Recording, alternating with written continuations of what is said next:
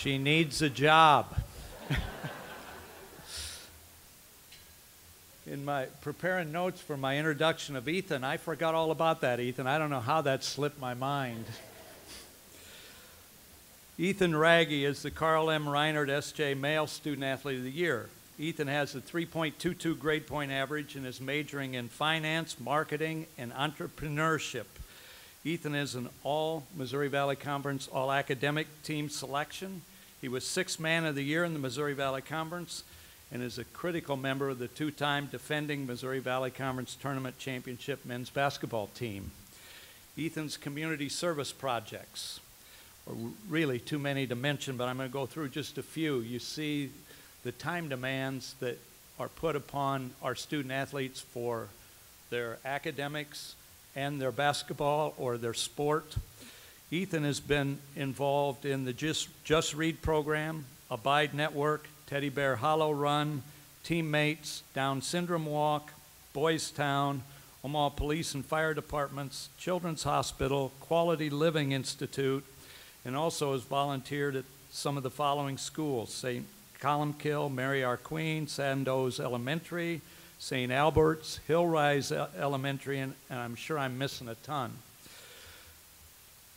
So, for community service, academic accomplishments, and athletic accomplishments, the Carl M. Reinert S.J. Male Athlete of the Year, Ethan Wragge.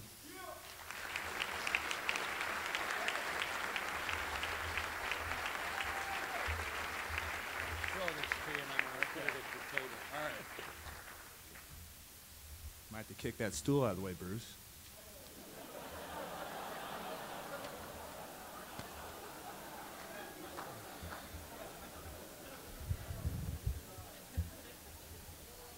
All right. Thank you for this award, Bruce. It means a lot to me and my family. And I'd also like to congratulate Christy, Dan, Nate, and Megan on their awards also. Well, while I was sitting down trying to figure out what to say in this speech, I kept coming back to the thought of family and what this Creighton family has meant to me, and what this Creighton family has meant to me over the last 4 years. If it means from Bruce taking care of each student athlete like they're his own kid, or to Coach Mack yelling at me to pass it instead of shoot a three for once, to having Steve, Lisa, and John help you through any school situation, you guys have always made me feel taken care of at this Creighton family. And I would like to thank Bruce, Coach Mack, Steve, Lisa, and John for all that you have done for me over the years to make me feel a part of your Creighton family. This Creighton family culture that we have here has rubbed off on all our athletic teams, making us the strong and successful individuals we have in here today. Spider-Man's uncle told him, "With great power comes great responsibility." I think this quote directly applies to us as student athletes. We as student athletes have been blessed with talent and opportunities that afford us the privilege to be role models throughout this Omaha community. It is our responsibility that we give back to them. If this means from Doug taking 100 pictures at Westroads Mall to our whole team running the Teddy Bear Hollow.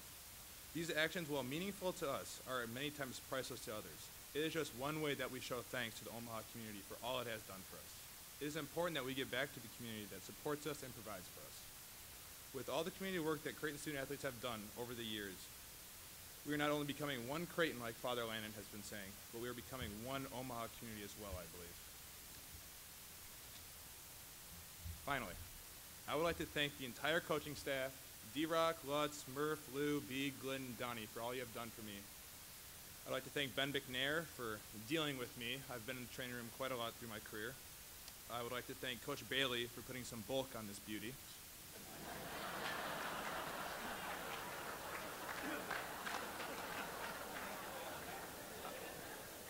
I would also like to thank my teammates for all the love and jokes you guys have given me on a daily basis. I would not trade anything in the world for you guys. You truly are the best.